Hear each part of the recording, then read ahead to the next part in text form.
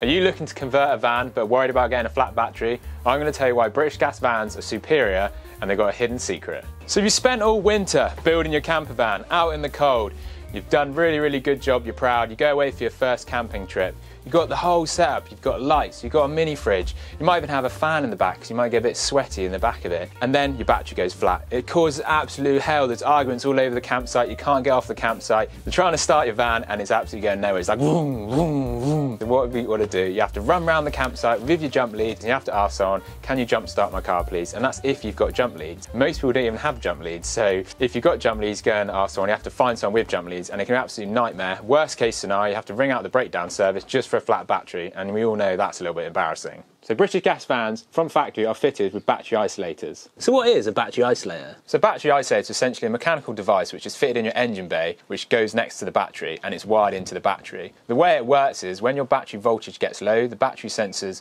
detect that the voltage is getting low and they kick in and cut off the battery. So essentially it is like you have got a flat battery. You go and start the van, it won't work. But then you go to the battery isolator, reset the circuit, start the engine, boom, boom, boom, boom, off you go, and away you drive. So this is your engine bay, and how do you know if you've got a battery isolator in your engine bay or not? So typically you have the engine here, that's a big, massive thing, it goes, vroom, makes loads of noise, and then you've got your battery here, so in here we've got RAC battery, and the battery isolator typically is kept on the right-hand side of the battery. So you can see here we've got a battery isolator.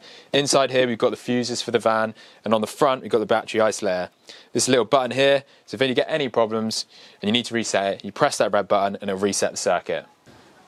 So the benefits of having a battery isolator that I've found is that obviously if you're working in the back of the van, you've got your lights, so even if it's a work van, you go in and out your van all day long and you're not going to get to the end of the day and your battery's going to be flat. You can have your lights running all the time, just like I've got here. Obviously, if you go away camping, you can have the lights on inside the van. You can run different elements off the battery. Obviously, it's not going to run forever because the battery will go flat. And if you just keep resetting it, I think eventually you will run it completely flat. It's just a safety measure to stop it. If you do need extra battery power, then obviously you can get a leisure battery fitted. But if you want to save some money and you want to have a portable battery, then you need to get a power station. So if your battery does go flat and you've reset the battery isolator, what typically will happen is your trip computer will reset.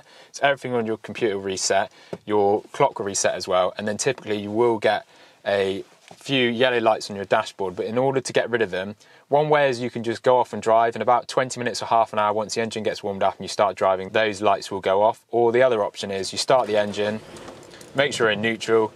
If you just turn the wheel from full lock all the way to the left and full lock all the way to the right, then those lights will come off. Obviously I don't have the lights on my dash at the moment because I haven't reset the battery isolator, but that was a quick way to get those lights to come off, and it'll stop your dash beeping as well. Sometimes it'll beep at you.